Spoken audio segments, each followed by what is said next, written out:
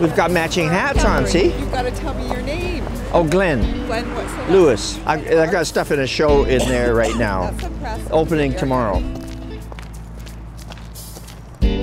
I want to return craft and art together again. I don't think there should be that division there. These are far out. So the comment was, even though you're 80, that you're reinventing yourself. I wonder how.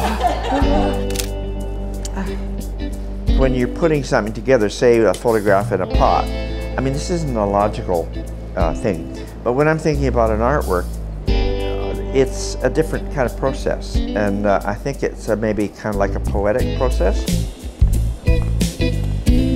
When you think about it, what is the inspiration for poetry? Or it is actual life. I mean, it's like something that you notice in your everyday world. You're walking down the street and you notice something and it triggers, well, in the old days they would say it triggers your muse, right?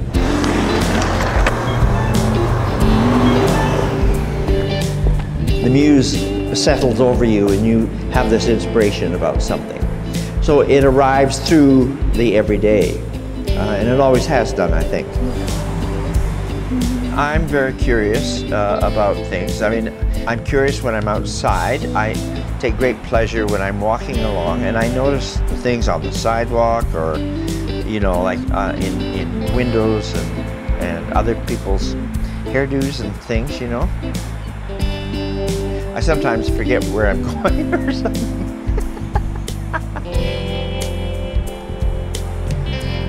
It occupies my mind quite a bit, I guess, that way.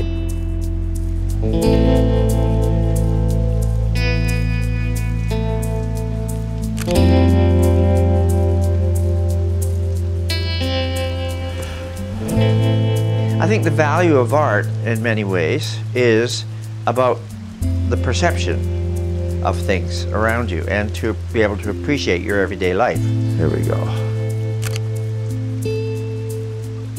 There is a certain treasure in a mundane thing. I mean, if you regard it long enough and think about it, you can make it into something, you know, or you see it as something more extraordinary.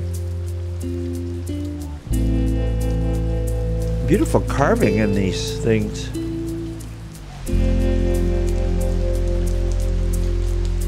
I think the journey in the garden it represents our journey through life.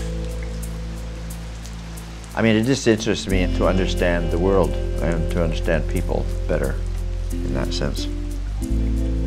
Finding your way through, right? How to get to the end of your life.